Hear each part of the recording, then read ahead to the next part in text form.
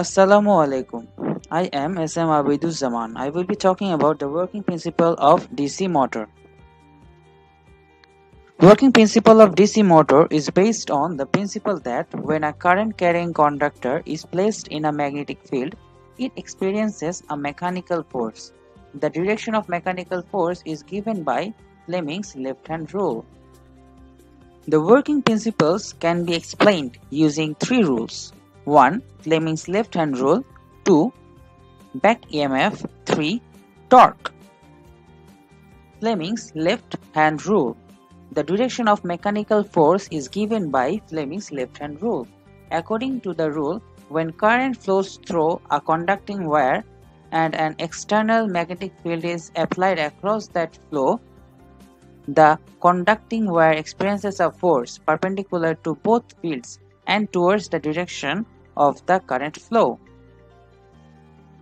We can hold our hand as shown in the illustration. It will represent three mutual orthogonal axes on the thumb, forefinger and middle finger. Each finger is then assigned to a quantity, such as thumb represents direction of mechanical force, forefinger represents magnetic field, and the middle finger represents current direction. Its magnitude is given by F equals to BIL Newton, where B is the magnetic field density, I is current, and L is length. Back EMF. When the armature of DC motor rotates under the influence of driving torque, the armature conductors move through the magnetic field, and hence an EMF is induced in them. The induced EMF acts in opposite direction to applied voltage V and is known as back or counter EMF. Significance of back EMF. The back EMF opposes the supply voltage. The supply voltage induces the current in coil which rotates the armature. The electrical work required by motor for causing the current against the back EMF is converted into mechanical energy, and that energy is induced in the armature of the motor. Thus, we can say that energy conversion in DC motor is possible only because of back EMF. The mechanical energy induced in the motor is product of the back EMF and armature current. The presence of back EMF makes the DC motor a self-regulating machine. For example, it makes the motor to draw as much armature current as it is just sufficient to develop the torque required by the load. Back EMF in a DC motor regulates the flow of armature current. For example, it automatically changes the armature current to meet the load requirement. Torque. Understanding the torque equation and the relationship between speed and torque is an important part of selecting and operating DC motor. DC motor are relatively simple machines.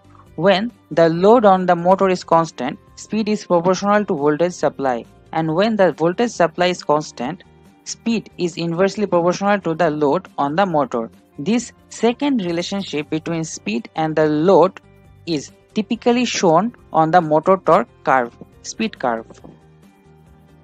The inverse relationship between speed and torque means that an increase in load on the motor will cause a decrease in speed. This can be demonstrated by a DC motor torque equation. T is equals to V minus omega k divided by R into K, where T is the motor torque, V is voltage supply, omega is rotational speed, K is motor constant, and R is the resistance. Now let's see how it actually works. How it works, an elementary model is shown here in the figure to understand the working in an easy way. A turn of coil along with commutator segment is free to move about the axis shown in the figure. Two substationary carbon brushes slides on the two commutator segments and passes current through coil loop under magnetic field created by stationary poles. This leads to the flow of current in the coil shown in the diagram. Therefore, conductor on left side always experiences force in the upward direction. and the conductor on the right side always gets downward force.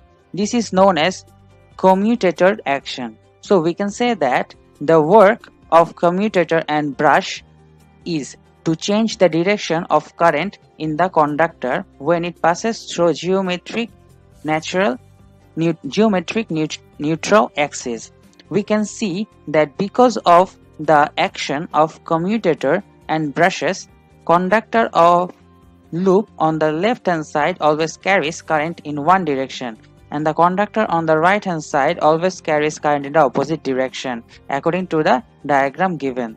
So this is how a DC motor works. Thank you.